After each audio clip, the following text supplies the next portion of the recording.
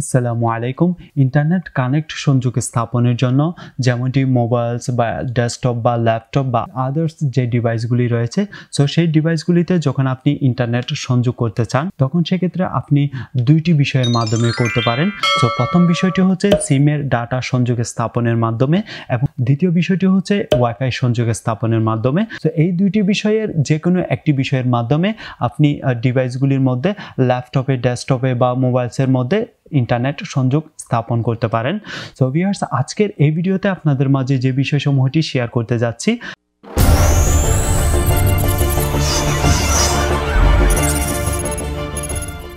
So চ্যানেলের intro পড়ছি video টিউটোরিয়ালের বাকি অংশটুকু নিয়ে। সো ভিউয়ার্স, যারা ওয়াইফাই সংযোগিত অবস্থানের মাধ্যমে ইন্টারনেট ব্যবহার করে থাকেন, যখন আমরা কোনো ল্যাপটপে বা ডেস্কটপে বা মোবাইলসের মধ্যে বা আদার্স যে ডিভাইসগুলি রয়েছে, সো সেই ডিভাইসগুলিতে যখন আমরা কোনো ব্রাউজারে প্রবেশ করি, সো সেই ব্রাউজারে প্রবেশ করার পর যখন আমরা কোনো ওয়েবসাইটে প্রবেশ করি, সো সেই ওয়েবসাইটটি লোডিং হতে দীর্ঘ সময়ের প্রয়োজন হয় বা বিভিন্ন সমস্যায় পড়তে হয়।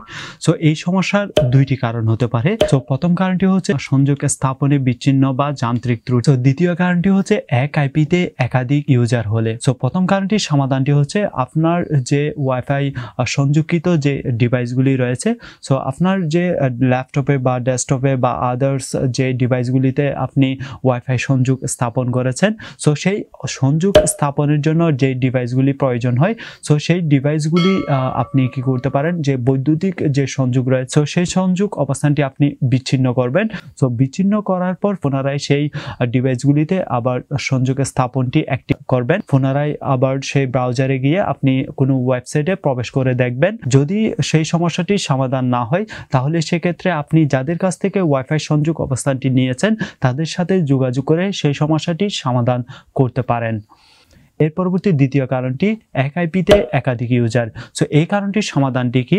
সো এই কারণটির সমাধান নির্ণয়ের জন্য প্রথম দিকে আপনি কি করবেন, আপনার সেই আইপিতে একাধিক ইউজার আছে কিনা সেই বিষয়সমূহটি আপনি দেখবেন। সো সেই একাধিক ইউজার আছে কিনা বা সেই একাধিক ইউজার সংযোগ স্থাপন হয়েছে কিনা, সো সেই বিষয়সমূহটি আপনি কিভাবে দেখবেন এবং তাদেরকে কিভাবে আপনি রিমুভ করবেন। সো সেই বিষয়সমূহটি চেক করার জন্য আপনার যদি অ্যান্ড্রয়েড মোবাইল বা স্মার্টফোন থেকে থাকলে, তাহলে আপনি আপনার সেই অ্যান্ড্রয়েড মোবাইলস বা স্মার্টফোনের মধ্যে গুগল ক্রোম ব্রাউজারে যাবেন। সো গুগল ক্রোম ব্রাউজারে যাওয়ার পর উপরে যে সার্চ বার রয়েছে, সো সেই সার্চ বারে আপনি একটি পাসওয়ার্ড টাইপ করবেন। সো সেই পাসওয়ার্ড টাইপ করার পর আপনি সেখানে লগ ইন করবেন। সো সেই পাসওয়ার্ডটি যদি আপনি না জানেন, আপনি যাদের কাছ থেকে যে ওয়াইফাই সংযোগ নিয়েছেন তাদের সাথে যোগাযোগ করে আপনি সেই পাসওয়ার্ডটি জেনে নিতে পারেন। সো প্রথম দিকে আপনাদের মাঝে আমি যাদের কাছ থেকে ওয়াইফাই সংযোগ স্থাপন করেছি বা আমি যাদের কাছ থেকে ওয়াইফাই সংযোগটি নিয়েছি, সো তাদের কাছ থেকে আমি আসলে এই ভিডিও টিউটোরিয়ালটি তৈরি করার জন্য তাদের কাছ থেকে এই পাসওয়ার্ডটি জেনে নিলাম। সো অবশ্যই আপনারা সেই পাসওয়ার্ডটি আমি আপনাদের মাঝে টাইপ করছি। সো টাইপ করার পর আমি সেই পাসওয়ার্ডটি লগ ইন করলাম। সো লগ ইন করার পর আপনারা এখন স্ক্রিনে যেই অবস্থানটি দেখতে পাচ্ছেন, সো সেই স্ক্রিনে আপনারা উপরে উল্লেখিত দুইটি বিষয় দেখতে পাচ্ছেন। একটি হচ্ছে ফরগেট পাসওয়ার্ড আর একটা হচ্ছে লগ ইন পাসওয়ার্ড। সো এই লগ ইন পাসওয়ার্ডটি আপনি অবশ্যই আপনি যাদের কাছ থেকে ওয়াইফাই সংযোগ নিয়েছেন, সো তাদের কাছ থেকে এই বিষয়সমূহটি জেনে নিতে পারেন। সো প্রথম দিকে আমি সেই লগ ইন পাসওয়ার্ডটা জাস্ট এই ভিডিওটি তৈরি করার জন্য তাদের কাছ থেকে আমি লগ ইন পাসওয়ার্ডটি জেনে নিয়েছি। সো আমি সেই পাসওয়ার্ডটি টাইপ করছি। সো লগ ইন করার পর সো এখন আপনারা দেখতে পাচ্ছেন আমি যাদের কাছ থেকে ওয়াইফাই সংযোগটি নিয়েছি, অবশ্যই আমার সেই আইপিতে দুইটি ইউজার রয়েছে পাচ্ছেন। সো প্রথম ডিভাইসটি আপনাদের মাঝে আমি যে বিষয়সমূহটি তুলে ধরছি, সো সেই ডিভাইসের অবস্থানটিও এখানে উল্লেখিত আছে এবং দ্বিতীয় আরেকটি অবস্থান এখানে সংযুক্ত আছে। দ্বিতীয় আরেকটি ডিভাইস আপনারা দেখতে পাচ্ছেন হাওয়াই। সো এখন আপনারা এখানে দুইটি ডিভাইস দেখতে পাচ্ছেন, একটি ট্যাবের সাথে কানেক্ট রয়েছে আর একটি হচ্ছে এই স্মার্টফোনের সাথে সংযুক্ত অবস্থান রয়েছে। যদি এই ধরনের সমস্যা, যদি এক আইপিতে যদি আপনারা এখানে একাধিক ইউজার দেখতে পান, সো আপনি তাদেরকে কিভাবে আপনি ব্লক করবেন বা তাদেরকে কিভাবে রিমুভ করবেন।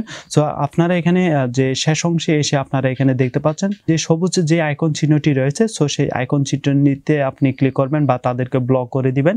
ব্লক করে দেওয়ার পর আপনি এক আইপিতে জাস্ট আপনি যে ডিভাইসের সাথে ওয়াইফাই সংযোগ ব্যবহার করতে চাচ্ছেন, সো সেই ডিভাইসটি অ্যাক্টিভ থাকবে।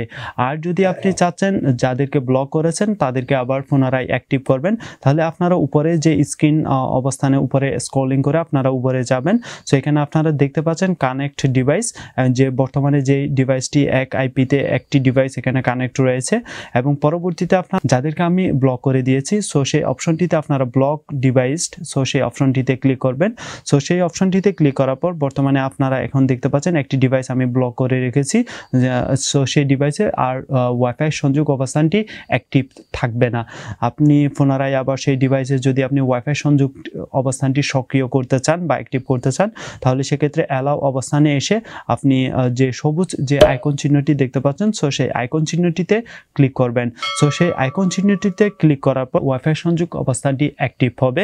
আইপিতে একাধিক যদি ইউজার থেকে থাকলে বা একাধিক ইউজার অবস্থানটি যদি হয়ে থাকলে, তাহলে আপনারা কি করতে পারেন, আপনি আপনার সেই নির্দিষ্ট ডিভাইসে ওয়াইফাই সংযোগ অবস্থানটি অ্যাক্টিভ রেখে বাকি ডিভাইসগুলি আপনি ডিঅ্যাক্টিভ করে দিতে পারেন।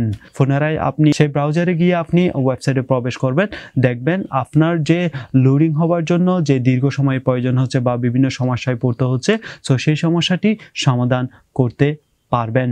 সো ভিউয়ার্স, এই দুইটি প্রধান কারণ ছাড়াও আরও অনেকগুলি কারণ থাকতে পারে, তার মধ্যে প্রধান দুইটি কারণ এবং সেই দুইটি কারণের সমাধানটি কি, সো সেই বিষয়সমূহটি আপনাদের মাঝে আমি শেয়ার করেছি।